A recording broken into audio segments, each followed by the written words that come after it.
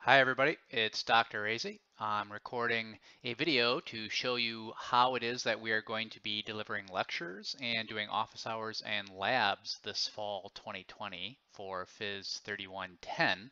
And we're going to be doing everything through the Blackboard virtual classroom. So what I'm showing you here is a screen capture of what Blackboard looks like for me. I'm doing this in July, so it might look a little different by the time you see this. And also I'm in a student preview mode, so you won't have that bar at the top, but you're going to be seeing something like this on the left side of your screen. So for all the lectures, and on the first day of class, it's important that you be able to do this if you have not used it before, we're going to be using the virtual classroom. So go into the Blackboard site for PHYS 3110, find the virtual classroom, click right there. Wait for this to open up. Okay, it opens up. We're going to be using the course room, which is right here. It's unlocked, which means it's available to you. We're going to be having the lectures and labs in there. And also, if you and any of the other students ever want to meet and have a place where you can exchange ideas and be seeing each other face to face, this course room is going to be available for you. Office hours will be there, and if there's just something you need to talk about with me face to face over like a homework problem or something, we're going to be meeting in this course room as well. So you click on that, and this panel on the right is going to open up, and you're just going to want to join the course room right there. Okay, click on that, give it a minute. It's connecting. I'm joining as myself as a preview user. I'm the only one in the room, okay? You're going to want to definitely share your audio with people. So now it's activated, and you can see when I'm talking, see how the white bar moves there? So that tells you that for sure it's picking up the audio. There may be times when you want to share video. That's right here. I think during normal office hours, I'll have my video on. You won't need it.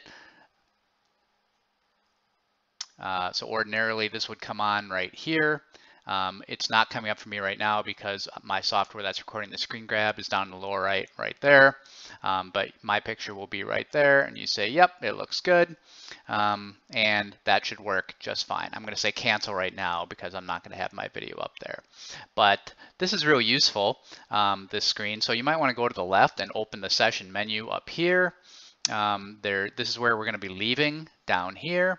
There's some other things that you'll be able to do. For example, if you want to ask a question down here, you can raise your hand right there.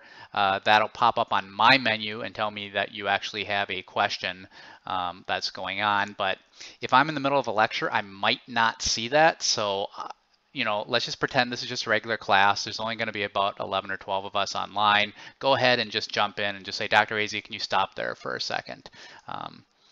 And that's how it's going to work. So get into that virtual classroom. That's really important that you can do that on the first day. We're going to start right on time, so know how to do that. I'm done for the day. I'm going to leave the session.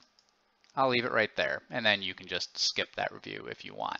Now, the cool thing about the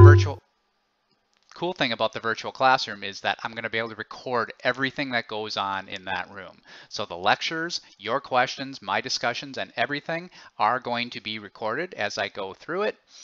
And I'm going to be posting those to YouTube as they become available. It does take probably twice as long to get the video ready as it takes to deliver the lectures, so they're going to be available probably the next day to go through those. But I'm hoping that's going to work really, really well. So make sure you can get in there. If you haven't used it before, try it out. You can go in there as soon as the Blackboard site is open. Make sure that your audio and video works. Make sure you see things, and I'll see you in class.